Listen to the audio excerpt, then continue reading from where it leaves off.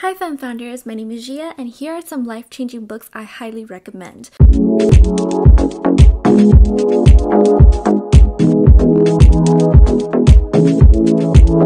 I currently am reading 4 books a week minimum, so if you want to get reviews and my weekly picks on really good reads, you should totally subscribe. This second book is by Sir Ranulph Fiennes. So I think he's like the Queen's cousin or a relative of the Queen from a baronet's family. He has climbed K2, Mount Eiger, the summit, before it was like an Instagram thing to do, which is, I think that's really weird that the summit became like this commercial enterprise where the Sherpas are risking their life 3 times a day just for these people to get an Instagram shot. It drives me nuts. He was like one of the first few people who did it and he had to do it twice. He's quite old now. He was this wild adventurer, weird way to describe him, but he has so much more gravitas than calling him a wild adventurer, but he is a world explorer who has not just accomplished a lot, but has accomplished a lot of extreme things.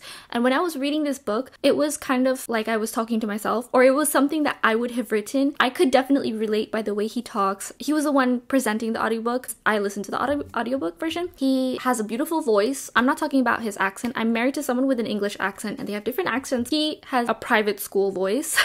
So for those of you who know different English dialects, you can tell he sounds more old school, more posh. He has like a gravelly voice. He talks about how fear affects people. He kind of gives an outside perspective on the subject. He explains all these different ideas of fear that come with his experiences. However, I cannot understand why people have fear because I am the kind of person who, even if I'm afraid of it, I will jump in and do it. I'll do it 10 times. You know how people say I'll try anything once? I personally will do it 10 times. The first few times you might just have had a bad experience and you don't know if you truly appreciate or like it enough, so I'll do it 10 times just to be sure I don't like something. He is the kind of person who is kind of the same. He uses every single perilous exploration and multiple experiences that he's had that have thrown him into fear, namely cutting off his fingers, himself sawing them off from frostbite, from reaching his hands in frozen water, and when exploring the poles. He also uses other people's experiences to rationalize confronting fear itself by facing it head on, and I'm not going to ruin the whole story for you, obviously. It has most of every single human emotion in this book, so if you want to feel something, if you want to feel alive, if you want to be grateful for what you have, you'll read this book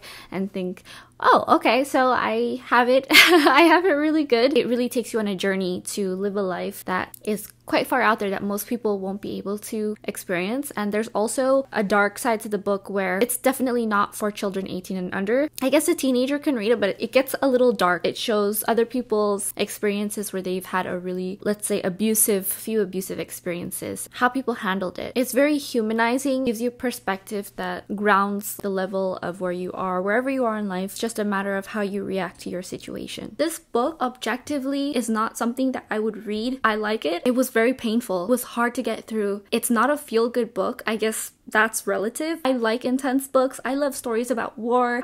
This is hard to read. Where his brain is, where his heart is, the way he talks about everything is my cup of tea. Even if it was difficult, it really shows you how small whatever it is your fears are. This is definitely a read if you need motivation, if you are struggling with going through something difficult. If you're that kind of person who goes out to see movies that make you think, this is for you.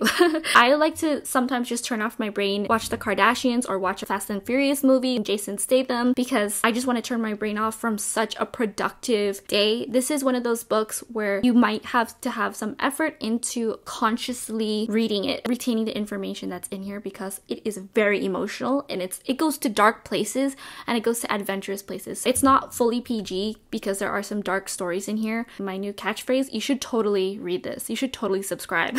He was a member of the SAS. He fought as a bloody guerrilla in war in Oman, or Oman as Americans say. He also confesses his fear of heights, which is ironic because he climbs K2 and all these death-defying mountains. Funny because he would lend up his wife to clean the gutters up on a ladder. He goes through all these key moments in his life that would exemplify the epitome of fear, how it cripples our mindset, it cripples our whole life, and to some people it just destroys from the inside. It even goes over other people's situations where sometimes I would be driving while listening to the book and I had to pull over and stop. My heart was just melted. It was intense. He doesn't just talk about himself, he shows you of all these ways that people have overcome these great fears, and he has a brilliant way of storytelling and sheds illuminating light on one of humanity's greatest emotions. In case you want to pick up the book, there is a link below. Don't forget to come back for your weekly reads. Thank you so much for watching this, and I'll see you next time.